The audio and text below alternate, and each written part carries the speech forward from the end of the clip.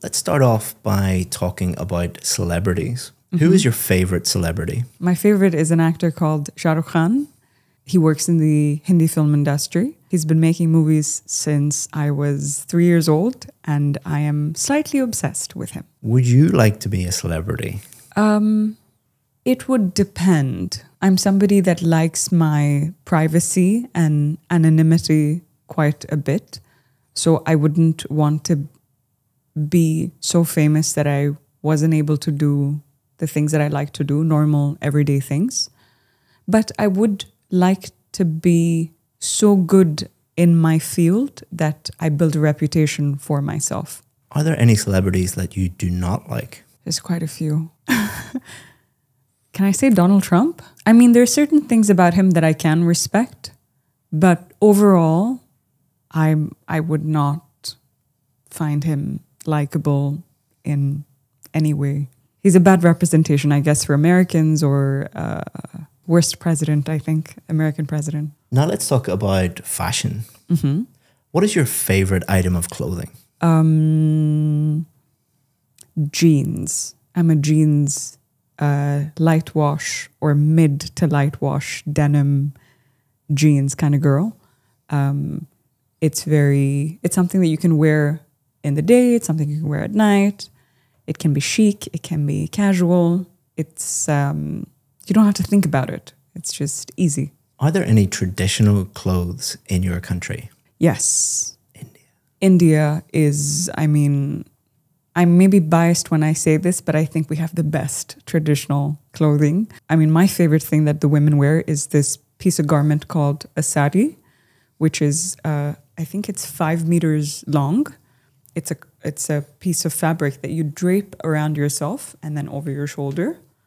And I think it's so beautiful and elegant and classy. I may be biased, like I said, but I think it's the most stunning outfit a woman can wear. Do you ever buy clothes online? All the time. It's very rare that I purchase something in store. I mean, for the last maybe 5 years, I buy everything online. Now let's talk about colors. What colors do you like? I'm quite a bright, again, maybe because I'm Indian, I gravitate to almost every color. Red, blues, greens, purples, pinks, white. I mean, other than black, unless it's a car.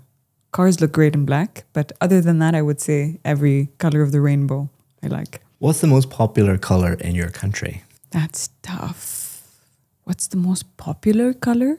I guess it depends on the season. It depends on the event. If we're talking about weddings, it's usually red.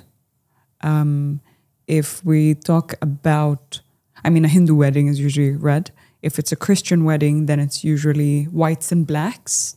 If it's, oh my God, it's every color. We try to wear as many colors as we can. Saffron, oranges, blues, greens.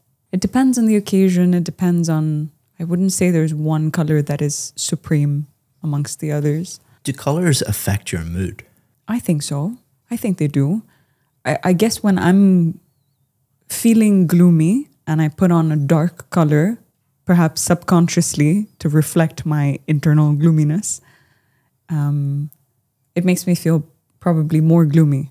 But if I force myself to wear something bright when I'm not feeling so good, I think I'm able to absorb some of the energy of that color and feel perhaps a little better. Food that I learned to prepare, I'm pescatarian, so I don't eat meat, but I love food, and I have a gluten intolerance, so I can't eat a lot of the Indian food. So this is a little recipe that I learned how to make, which is basically paneer. We call it cottage cheese in English. It's like a spiced tomato base with cottage cheese, with paratha, roti, but it's made out of ragi flour, which is gluten-free and super rich in calcium and very good for people with diabetes, although I don't have diabetes. It's very nutritious, basically. Together, it's the perfect meal. It keeps you full. I love being healthy. I try to be as healthy as I can. So, yeah, that's probably my go-to meal in the evening because I don't have to think about, I have all the ingredients. I don't have to think about how to make it. It's kind of automatic and it's delicious, which is the most important part. It's not compromising on the taste because I can't eat salmon and rice every day. I want to eat something that's more flavorful and nutritious. Sometimes when I'm feeling adventurous, I like to eat it with yogurt, either Greek yogurt or regular yogurt, and add a couple Indian spices into it and mix it up.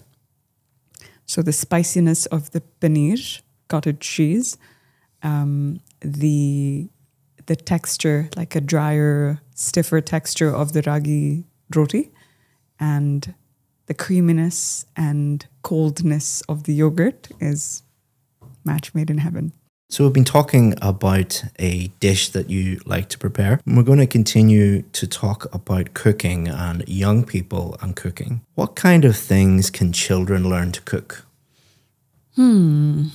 To thank you for watching this video, I want to give you a free course that has helped thousands of students improve their IELTS speaking score. What it's going to do is take you through every single part of the test and give you strategies for part 1, part 2 and part 3, and also allow you to practice at home for free and get feedback. To sign up for that for free, all you have to do is just click the link in the description. Thanks very much, and let's get back to the video. I'm trying to think about what's safe with the parents there. Obviously, we're assuming. So if a child's going to be around the stove or an oven, let's say the parents are there. I think baking is very fun, especially little things like cookies that you can make shapes out of. It's like a fun activity for parents and children to do together. Baking is good. On the stove too, but I think that requires a little bit more precision. So kids should bake like Christmas cookies, probably. Do you think it's important for children to learn how to cook? Absolutely. It's a survival skill, in my opinion. I personally think that you shouldn't treat it like a chore or treat it like something that you were forced to do because you have to do it forever. You don't know where you're going to be or what kind of situation. Even if you are surrounded by people that are good cooks and you perhaps don't feel like you need to cook yourself, it's always important to teach children from a young age to be able to kind of put a meal together because it's basic, it's survival. Now let's talk about working as a chef. What skills does a person need to be a great chef? Interesting. I mean, from what I've heard, I've never worked as a chef or worked in a kitchen before, but I think it takes a lot of trial and error. So for that reason, I would imagine that the person would have to be very patient. And with that patience, you need to have an inherent passion for the food that you're making. I think chefs usually specialize in one or more cuisines.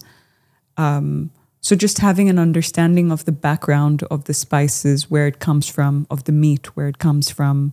If you're not passionate about that, it can probably tire you out to be that invested in learning. So patience, passion, and a good environment, like access to good teachers, access to good books, access to good produce would probably help you hone your craft a lot more. How enjoyable do you think it would be to work as a professional chef? I think that would be completely dependent on the environment that you're in. I imagine it would be a very stressful job if you worked in a Michelin star restaurant, for instance. But then if you had a food truck and you sold tacos and you had a bunch of happy children and happy families coming around, I guess the environment would be completely different. I would say it wouldn't be the same across the board. It would depend on where you worked, what kind of restaurant, how many people come there, what kind of food do you make on a daily basis, what kind of preparation. So I think it would be different for everybody. That's the end of the speaking test. Well done. Thank you.